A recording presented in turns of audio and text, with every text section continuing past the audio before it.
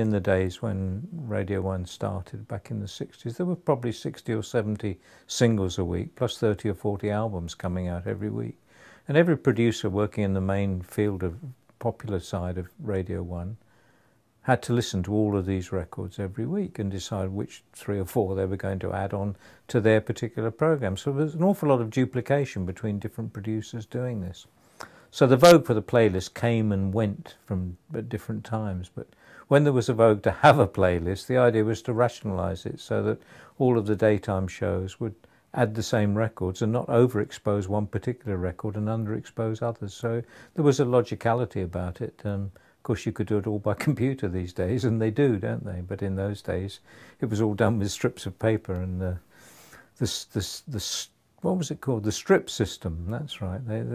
Like the Jimmy Young show would have a piece of preformed A4 with slots on it where various pieces of paper would be put in with the titles of records or the sessions that had been recorded for that week.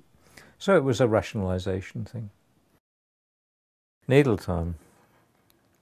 Yeah, it goes back to the days of the pirates. The pirate radio was hugely successful because they didn't pay any copyright fees for the performance. Now, the performance in a record is owned by the music publisher, the writer, and the performer, of course. And there are various international agreements whereby the people who do legal broadcasting, namely the BBC and Radio Luxembourg and the commercial stations these days, pay for the rights to broadcast them. And there was always a great deal of discussion about how much should be paid, because what is the value of airtime, and so on. So needle time was time spent playing commercial gramophone records, as opposed to non-needle time, which was film soundtrack or records in their first week of release were accepted from needle time. But that's basically what it was. It was the music that you played off commercial records, and there was a great limitation on it because the Musicians' Union, for a start, regarded the BBC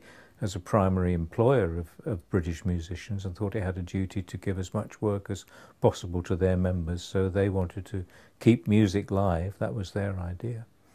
And then the record companies themselves thought that if they had overexposure, it wouldn't help the sales and it would damage the sales.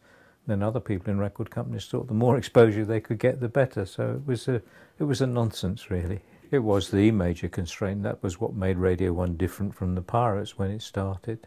What made it more acceptable was the fact that we had jingles and we had a lot of good sessions and we had a lot of very big name disc jockeys, but we didn't have unlimited needle time.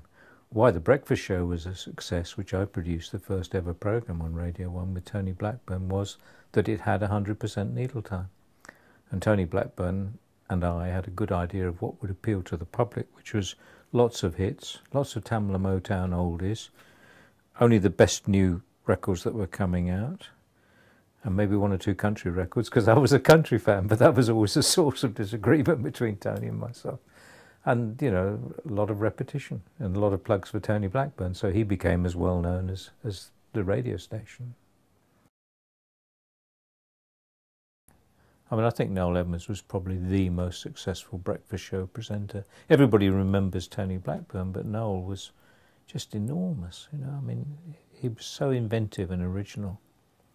Of course, he didn't care about music very much, did he? That was one of the big disagreements. I remember John Peel being terribly upset that Noel didn't even own a record player.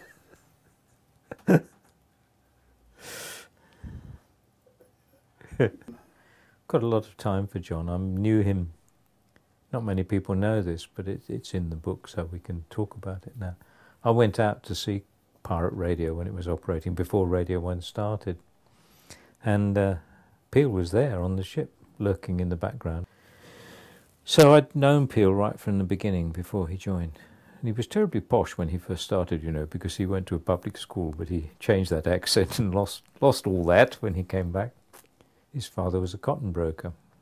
And he'd sort of made a name for himself with the perfume garden on the pirate ship. So my friend Bernie Andrews started this program called Top Gear.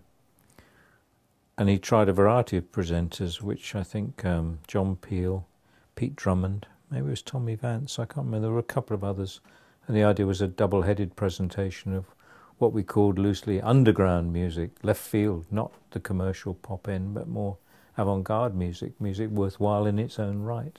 And Bernie was a particularly good producer who took a lot of time with his sessions and got good results. He wasn't copying commercial pop records, he was doing recordings of music that was worthwhile. And so Peel was one of the three presenters of this. And he wasn't at all popular with BBC management. They didn't like his druggy voice. They thought he was into drugs, which he never was, actually. And Bernie stuck his neck out and said, well, I've signed him for 13 weeks, so there's nothing you can do about it. So he got his knuckles rapped. But, of course, Peel was then a big success.